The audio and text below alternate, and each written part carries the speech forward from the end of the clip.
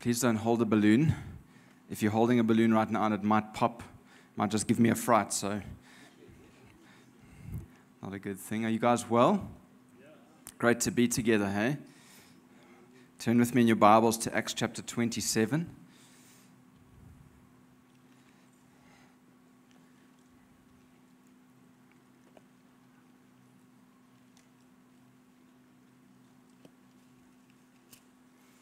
So we end our series on the book of Acts today. Isn't that amazing? A whole year in the book of Acts. It's been a journey, right? Sure, tough crowd. It's been good, eh? Okay, you know I don't like quiet church, eh? So just get a little bit Pentecostal on me, please. Glory. Hallelujah, yes. Amen. All right, let's read together Acts chapter 27. I'm going to read from 20 to 38. That's verses 20 to 38. And then we'll skip ahead a little bit, and then we'll pray and get into what God has for us in this passage this morning. A bit of context before we read. Paul is on his way to Rome. He's under the custodianship of a Roman centurion, Julius, with strict instructions to send him to Rome because there Paul must go on trial. He has appealed to Caesar, and he must give an account for why there are charges against him. We've read a little bit of the story where really it was these Jews from Asia that came and stirred up the Jewish people in Jerusalem and brought all sorts of false accusations against Paul. And really the issue is why Paul is standing on trial is because he believes in the risen Lord Jesus Christ. And so he's on his way now on a ship voyage, and that's where we pick up the story. Verse 20 in Acts 27 reads, "For many days neither sun nor stars appeared, and the severe storm kept raging. Finally all hope was fading that we would be saved. Since they had been without food for a long time, Paul then stood up among them and said, 'You men should have followed my advice not to sail from Crete and sustain this damage and loss. Now I urge you to take courage, because there will be no loss of your lives, but only of the ship. For last night an angel of God I belong to and serve stood by me and said, "Don't be afraid, Paul. It is necessary for you to appear before Caesar, and indeed God has graciously given you all those who are sailing with you. So take courage, men, because I believe God that it will be just the way it was told me. But we have to run aground on some island.' When the 14th night came, we were drifting in the Adriatic Sea, and about midnight the sailors thought they were approaching land. They took soundings and found it to be 120 feet deep. When they had sailed a little farther and sounded again, they found it to be 90 feet deep. Then, fearing we might run aground on the rocks, they dropped 4 anchors from the stern and prayed for daylight to come. Some sailors tried to escape from the ship. They had let down the skiff into the sea, pretending that they were going to put out anchors from the bow. Paul said to the centurion and to the soldiers, 'Unless these men stay in the ship, you cannot be saved.' Then the soldiers cut the ropes holding the skiff and let it drop away. When it was about daylight, Paul urged them all to take food, saying, 'Today is the 14th day that you have been waiting and going without food, having eaten nothing. So I urge you to take some food, for this is for your survival, since none of you will lose a hair from your head.' After he said these things and had taken some bread, he gave thanks to God in the presence of all of them, and after he broke it, he began to eat. They were all encouraged and took food for themselves. In all, there were 276 of us on the ship. When they had eaten enough, they began to lighten the ship by throwing the grain overboard into the sea." Go with me a little bit further down to Acts chapter 28, verse 11. It says, after 3 months, Paul is now arrived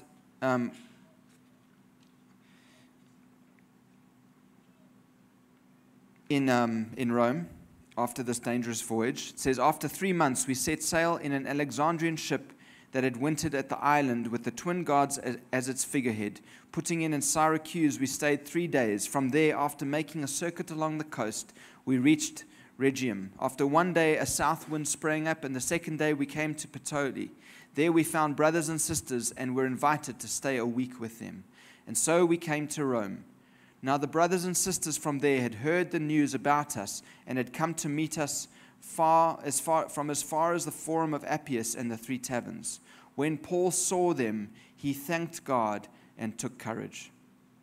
When we entered Rome, Paul was allowed to live by himself with the soldier who guarded him. And then lastly, I want to read from 2 Corinthians chapter 1, verse 3. Paul writes, "Blessed be the God and Father of our Lord Jesus Christ, the Father of mercies and God of all comfort." Heavenly Father, we ask that you would bless the preaching of your word this morning. Lord, that we'd be deeply encouraged by your Holy Spirit. In Jesus' name, amen. Yesterday I was driving in the church's white Star wagon. It's a Mitsubishi. It's like 300 years old, but it's only got 100,000 kilometers on the clock. When you're going 40 in it, you feel like you're going 130. It's an amazing drive. You each need to experience it. My parents actually had the same car. We used to have a blue one. I don't know how many of you experienced vehicle embarrassment as a child. Sorry, Mom and Dad. But the blue Star wagon had a distinct, gearing down hum about it, as if a spaceship was coming into land, but like an alien spaceship. It was like... And outside the gates of Middleburg Primary School, one would just grab your bags and slip away quietly, hoping that no one saw you jump into the blue Star wagon. I was way too worried about that stuff when I was a kid. Now it's awesome. I'd love one. I'd make it into a camper van. Hashtag van life, right? Okay. Anyway, so why was I telling you the story? Anyway, I was driving the white one, which we still own at the church, and I believe that car did a trip to Malawi. Am I right, Dad? It did. I was on that trip to Malawi, all 7,000 kilometers of that trip, and we drove in that very same Star wagon. And I was driving yesterday to fetch the jumping castle that we had borrowed from the church for my daughter's birthday party, and I was driving to go drop it off. And I was just reminiscing in that moment. Every now and again, you have these moments with God where you just think it feels like the Holy Spirit say to you, look how far we've come, eh? And I just realized that I had sat in the same Star wagon, and as it backfired really loud, sounded like a gunshot behind me, on my way past Midas at 7 o'clock last night. I just thank God for the wild adventure of following him and the danger associated with it. I.e., driving in that Star wagon, which has a part that's broken. The steering could come apart at any time. But the other cool thing was that Malawi trip. Hey? I remember, I don't know where my parents were. They were preaching the gospel. I was swimming in Lake Malawi with the hippos and the crocodiles, unattended. I'm sure I was unattended. Mom, did you know that I was unattended? Was someone looking after me? Because my memory was swimming there, and then later that night, a hippo popping up while we were on some wooden dugout that we had paid 10 kwacha to rent for the day. And I just thought to myself, wow, would I ever let my children these days be swimming in Lake Malawi? But I'm grateful because my mom and dad showed me that following Jesus is a wild adventure that's got danger associated. And this is what I want to preach on this morning. Point number one, following Jesus is dangerous. In Acts 27, Paul's on the ship, right? He says, Luke writes, by now much time had passed and the voyage was already dangerous. You know that Paul didn't need to be on the ship. This Paul being on the ship was entirely as a result of following Jesus. Thanks, Jesus. Dangerous voyage. By the way, Paul writes this whole paragraph in one of his letters where he just lists all these life-threatening situations he's been in. None of them sound fun. Starvation doesn't sound cool.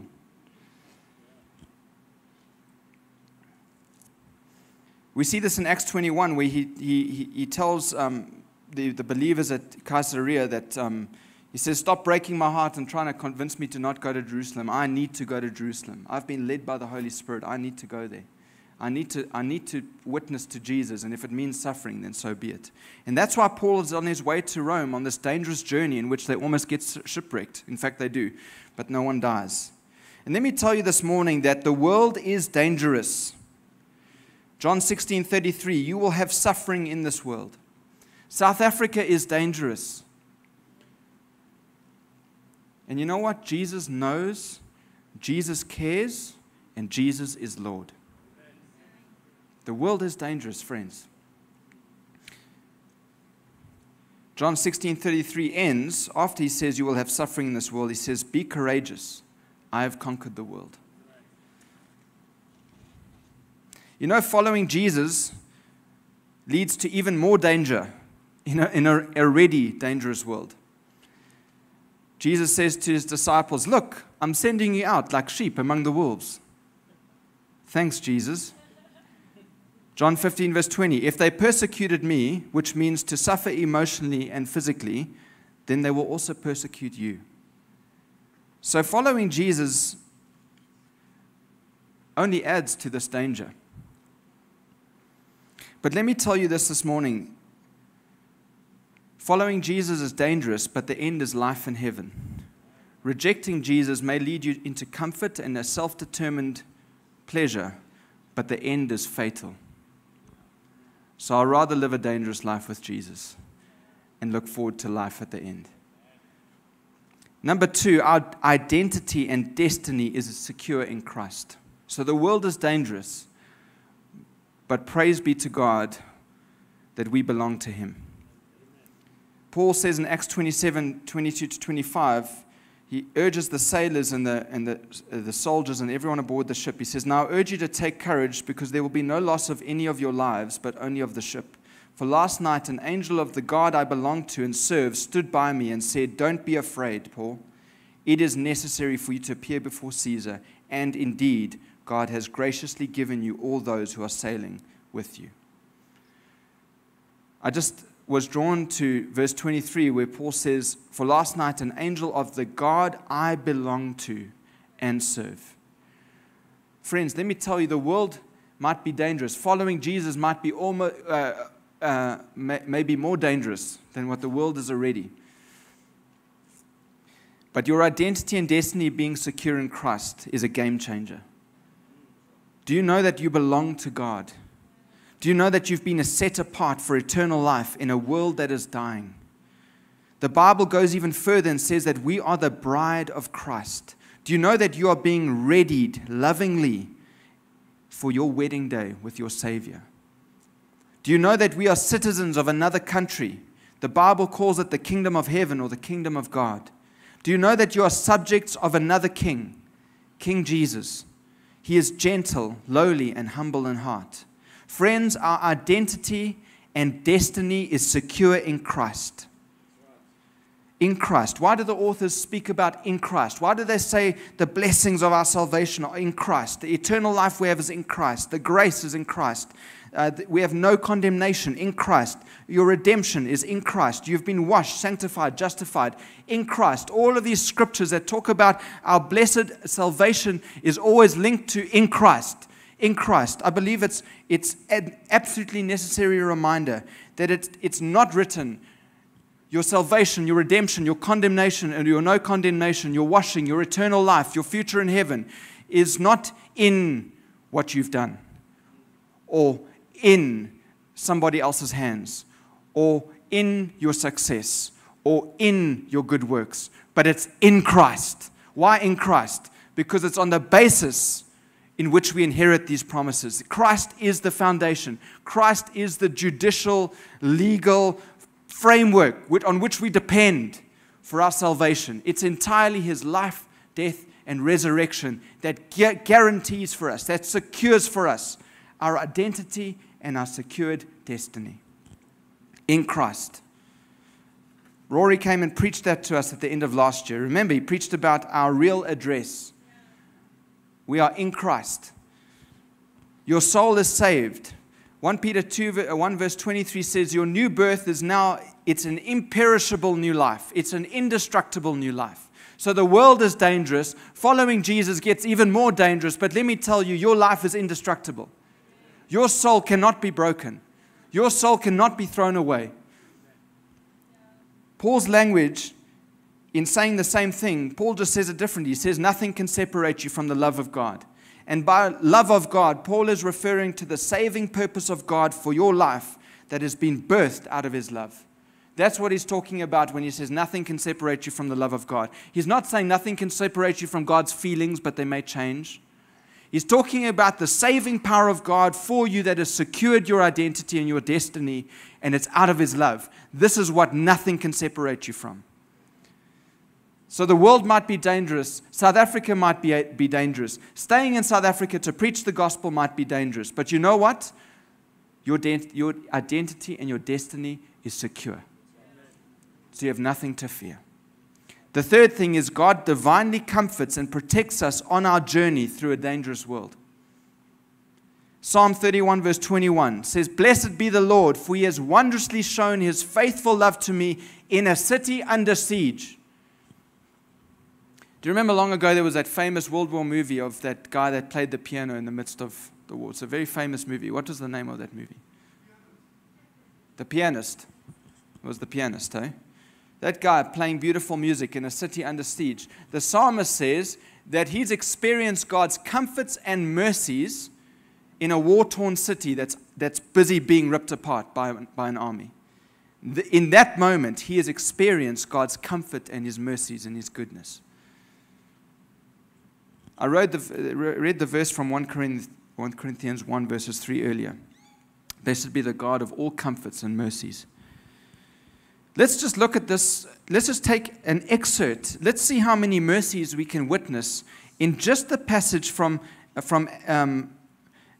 Acts 27 to when they start the journey on the ship voyage to when they end up in Rome. So there's a whole lot of danger. There's a whole lot of near-death experience. There's a whole lot of finger pointing. There's people trying to escape. There's people being bitten by snakes. There's all sorts that happens in this. But look at this. If you just go through it carefully, Acts 27:3, we see strange kindness. The next day we put in at Sidon, and Julius treated Paul kindly. Julius, the centurion, that was the Roman officer that was in charge of Paul's imprisonment for that voyage, treated Paul kindly and allowed him to go to his friends to receive their care. What else do we see? God's supernatural witness and protection. Acts 27, we read it earlier. For last night an angel of the God I belong to and serve stood by me and said, "Don't be afraid." What did he say? I'm going to make sure this voyage comes to its destination safely. Not only you, Paul, but everyone aboard the ship is going to be protected. What else do we see in Acts 27? We see provision, food. I mean, I don't know because they had a couple of stopovers, but it looks like this one was at least 2 weeks into the journey. And it said night and day, they didn't see the sun or the moon or the stars. So it's basically the author's poetic way of saying there was a severe storm that kept raging on and on and on. And after 14 days, no one's eaten anything because of superstition or something like that. And Paul says, I urge you to take some food. So here's the thing. On a shipwreck in the middle of the Mediterranean, and if you look, they literally were in the middle of the Mediterranean, there's still food for them to eat. How many of us are worrying about food? Are you on a shipwreck? Are you on a ship that's destined for a shipwreck? Then you've probably got reason to start worrying about if you've got food or not. And in this moment, Paul, an example of our salvation to us, he still has food. He didn't buy it. He's a prisoner. The world is dangerous, but God's mercies and comforts will meet us along the way all the time. What do we see in Acts 28? Extraordinary kindness. It says the local people, this is when they land on the island of Malta. The land is a soft word. They literally got shipwrecked and swam to the island of Malta. The local people showed us extraordinary kindness. They lit a fire and took us all in since it was raining and cold. How many of you have been wet and cold?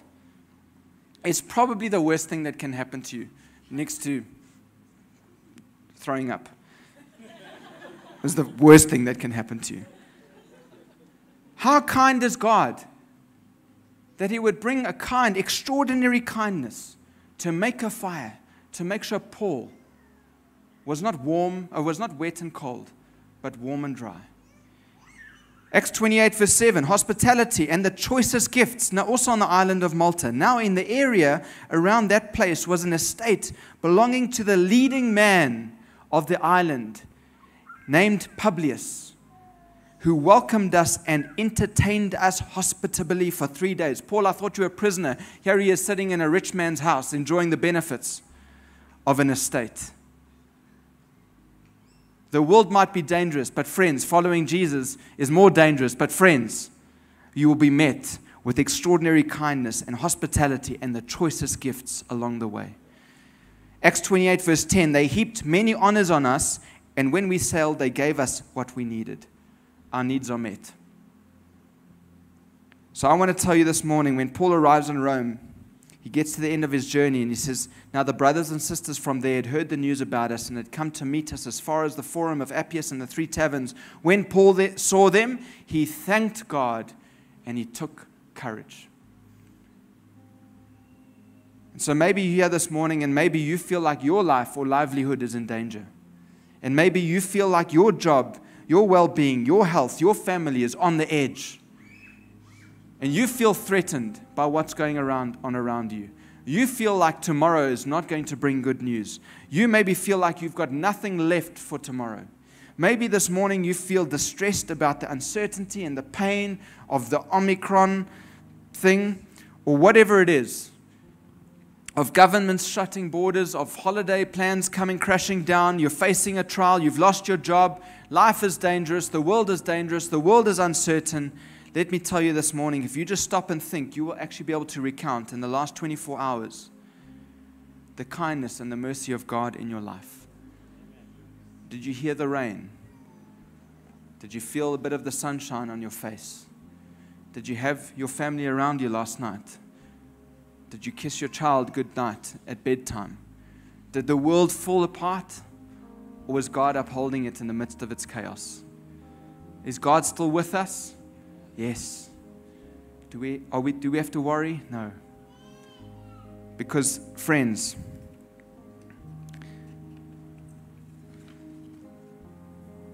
we so easily miss the many mercies and comforts of God. This morning I want to ask you to consider those many mercies and comforts. The journey may be dangerous, but our real life is safe and secure. Heaven is guaranteed. Our ending has been written in the book of life. So I ask you this morning on Thanksgiving Sunday to thank God and be encouraged. In Jesus' name, amen. Let's stand together.